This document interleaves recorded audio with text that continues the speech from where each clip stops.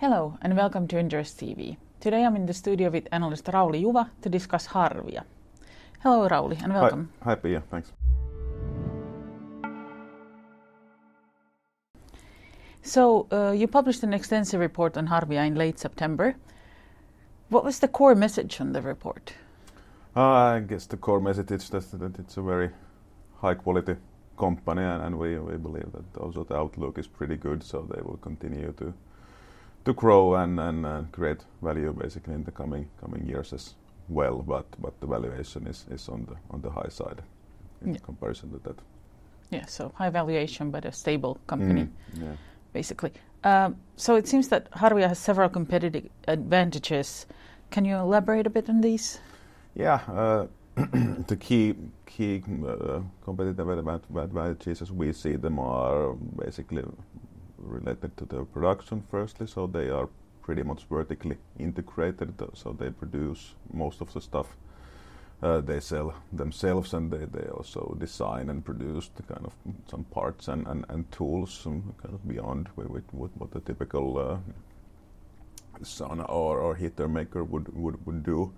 And on top of that they are the biggest company in their industry, and especially in the traditional saunas, so they have a scale advantage in the production side in particular, but of course in general as well. So that's the second one, and then maybe thirdly I would highlight the brand, so they have been in the market for quite a long time already with the Harvia brand, and then they have for instance in the US the Almost Heaven sauna brand seems to resonate quite well, and then in the professional side the EOS brand which they acquired, so they have also strong brands and position in the marketplace, so those are the main ones as we see it.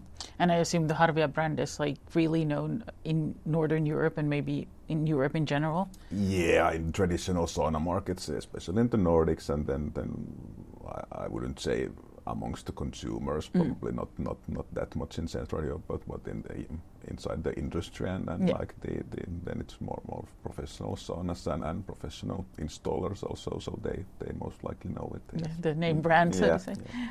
There has been some big changes in the market in recent years. First, of course, with the COVID pandemic that boosted demand quite a lot, and then Russia invading Ukraine and that forced companies to leave Russia. What longer-term effects do you see that these have on Harvia or in the market in general?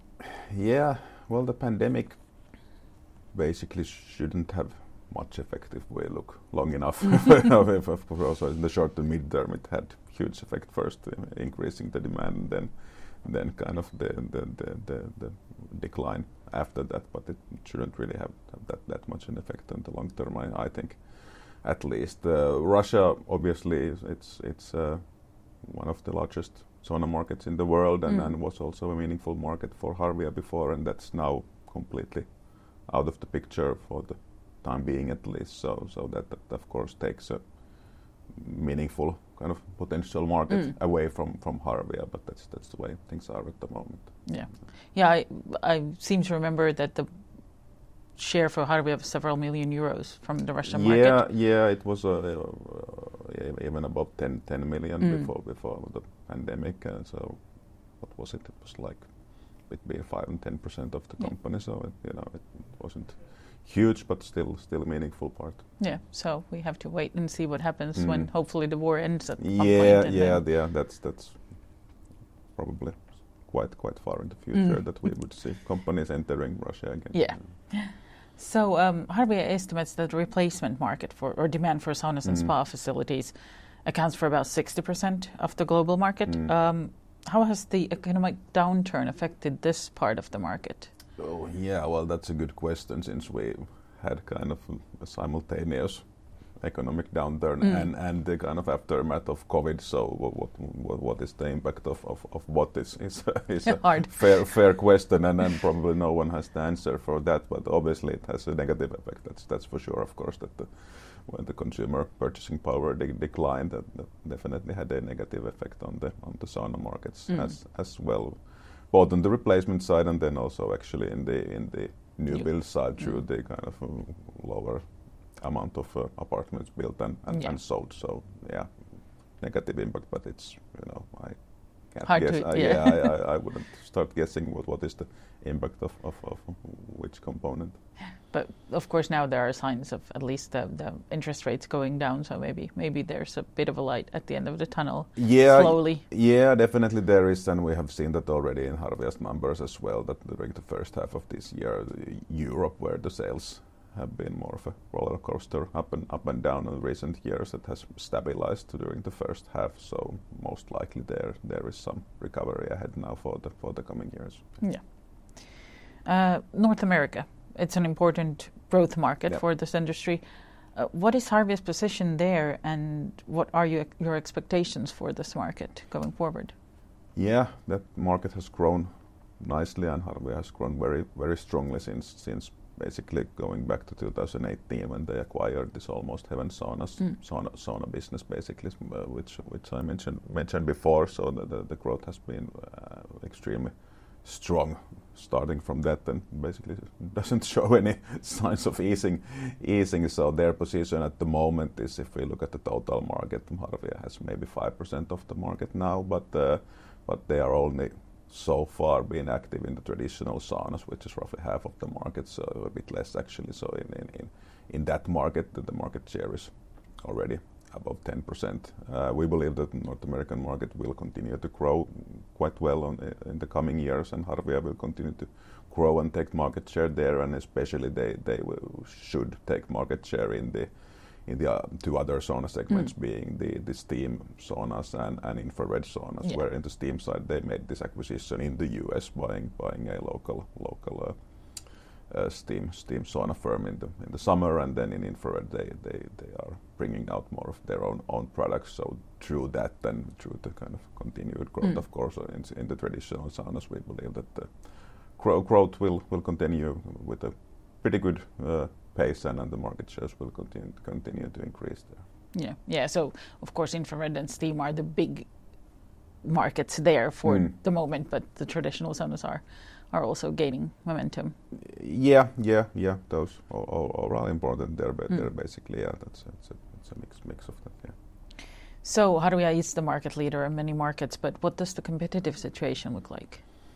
Yeah, like mentioned, Harvia is the biggest in the industry, even if you take into account the steam and infrared side, which are a bit varying in proportion to the position in the different markets. But yeah, the Harvia is the biggest, and then the second largest is gloves, and that was actually sold to that's a German company originally, which was sold to US last year, and then also this Sauna 360, which is that has a mother company basically originating from Finland, but it has both Finnish and Swedish and US brands nowadays. That was also sold to a big US player a bit over a year ago. So there's definitely interest in the sauna, towards the sauna market from these larger US kind of a bathroom or home improvement players, but so far that hasn't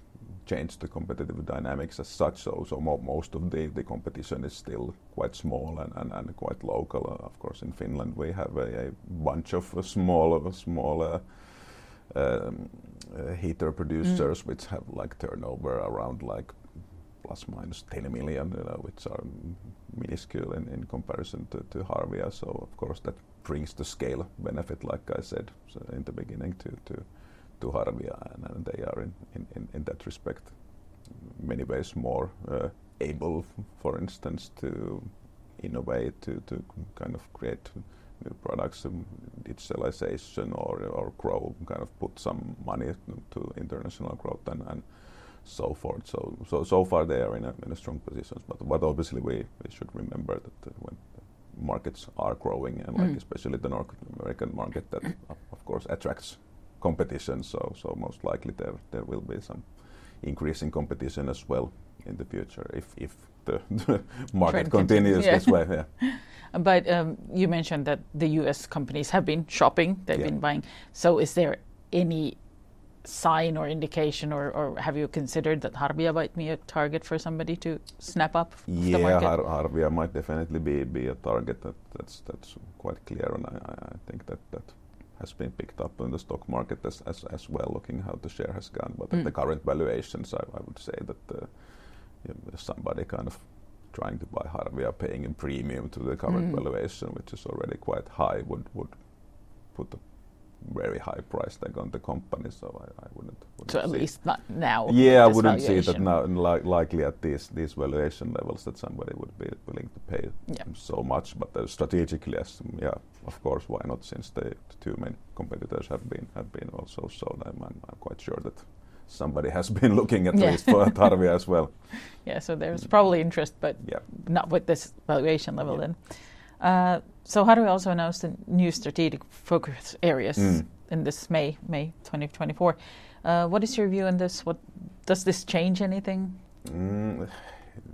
Not so much. There was some adjustments towards the previous strategy, but nothing major. It's still kind of very much about expanding the product portfolio and expanding internationally. Perhaps one meaningful change was that for 10 years they have been talking about expanding their presence in new markets, and now they say that okay, we are basically in enough markets. They are, I think, around 80 countries at the moment or so.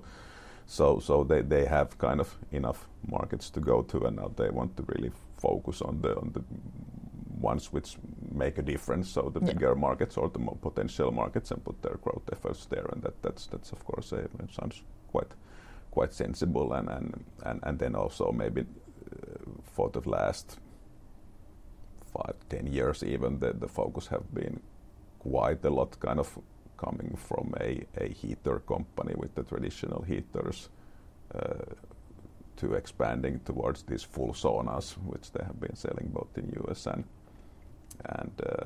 Europe, and now the focus is also pretty much like I mentioned already in the US to also expand to steam and infrared more prominently. So those are perhaps the most important changes, if you will, but those are also quite logical continuation of the strategy. So nothing major in that respect, and of course the kind of underlying thing with which they need to remain also is this high operational efficiency, which enables the competitive pricing and good margins, which they have been able to have thus far. And on the financial target side, they increased their growth estimate target was widely expected, and that's now 10% including acquisitions, which looks very achievable to us. So no big kind of surprise in that sense side. Okay. And then finally, we already sort of touched on the valuation, but tell us a bit more about the valuation and what's our recommendation at the moment. Yeah. Recommendation continues to be sell. So the valuation is quite high. If we look at next year, when we have the full impacts of the acquisition, or not full, but we have it fully in the numbers for the full year, since it was mid this year. I think the PE is now somewhat above 25 for next year, and EBIT of something like 20. So those are fairly high, and not when you look at next year, not kind of absurdly high for a very kind of nicely growing and high value creating company like Harvia, but still we feel it's already prices in quite a lot of the growth of the coming years, and hence the expected return is very low. But like I said, it's a good company. It creates value and cash flow all the time, and over time the multiples will definitely kind of moderate when they move forward. So that's of course another angle that in if we look long enough, there is definitely also positive returns to be made in the share. Yeah. So thank you. So Harvia, a good company but with a high valuation at the moment. Read more in the extensive report at inderes.se.